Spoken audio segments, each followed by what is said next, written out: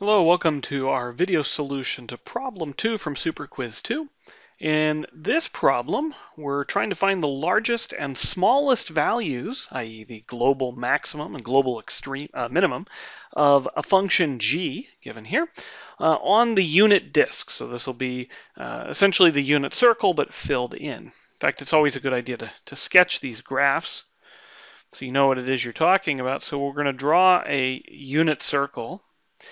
All right, so you get all this stuff. Boy, that just feels really bad right there, doesn't it? Yeah, all right, okay. Not perfect, but okay, so we get a unit circle, and then we fill it in, which makes it into the unit disk.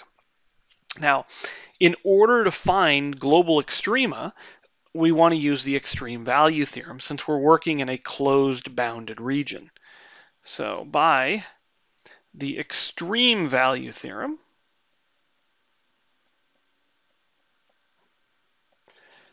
all right, so by the extreme value theorem, to find global extrema,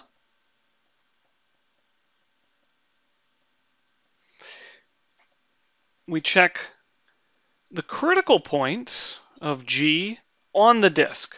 Okay, that's step one. And we don't care about anything which is off the disk, right? If you had a critical point over here to the left, we don't care about it because, well, it's not in the disk, right? We only care about the max values and min values on the disk.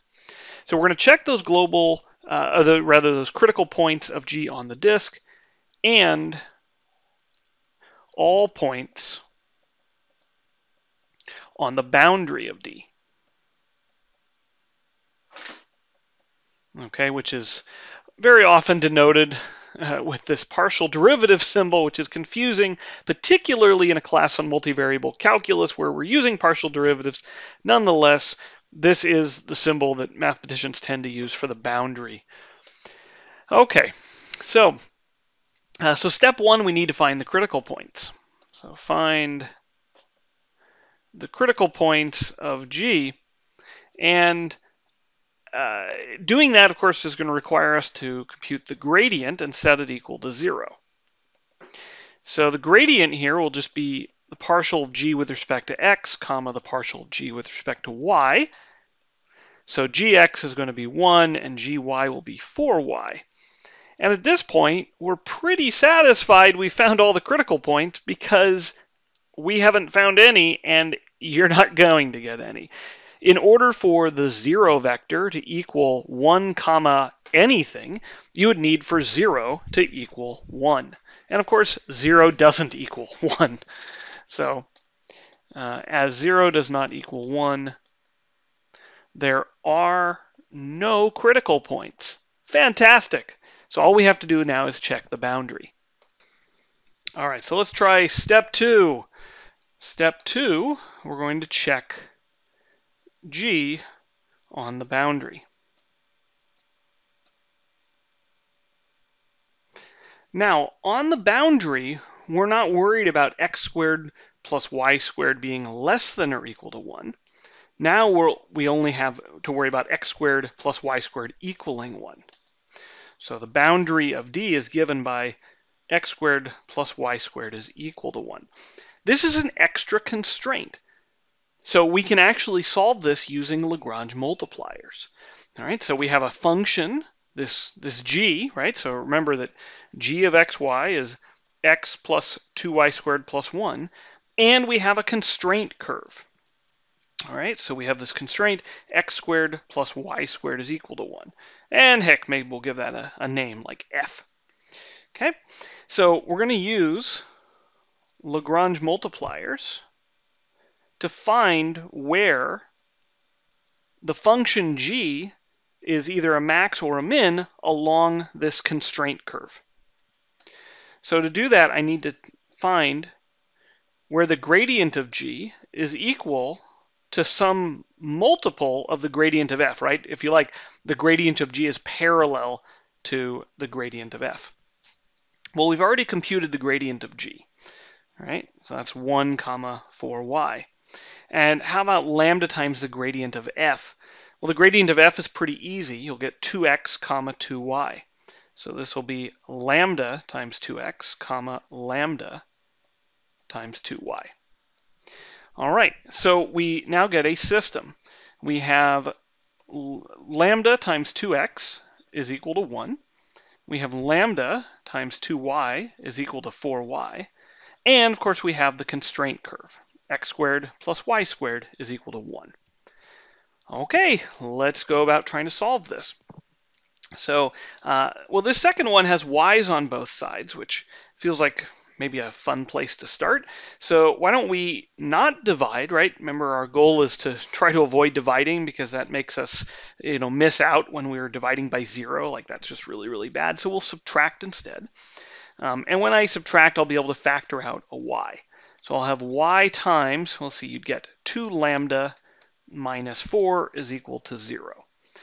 So when I have a product of numbers equaling 0, then I know one of them has to be 0. So either y is equal to 0 or 2 lambda minus 4 is equal to 0. And of course, the second one, that would imply lambda is equal to 2. All right, well, let's test these two situations. So if y is equal to 0, then I can go to the third equation, and I'll get that x squared is equal to 1, which would tell me that x is equal to plus or minus 1. All right, well, that's certainly a possibility now, right? So we get what we called constrained critical points when x is 1 and y is 0, or when x is negative 1 and y is 0. All right, now we really should actually check to make sure that the third equation can still be satisfied. And if x is equal to plus or minus 1, well, then certainly you can solve this equation on top for lambda, right? There will be a solution. So no problem there. And if you're in a situation where you actually want to know what the lambda is, right? Because remember, we do have an interpretation of lambda, well, then maybe you want to do that. Okay, well, what if we're in the other situation where lambda is equal to 2?